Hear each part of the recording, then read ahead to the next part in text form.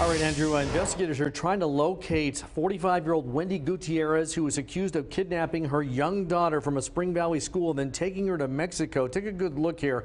About Tuesday on 1:15, 6-year-old Jolyn Gutierrez was walking from Kempton Elementary School when school officials saw her mom pick her up. Now, Wendy Gutierrez does not have custody of her daughter at this time. They were also last seen at a Jack in the Box in Spring Valley, in National City about 2 hours later.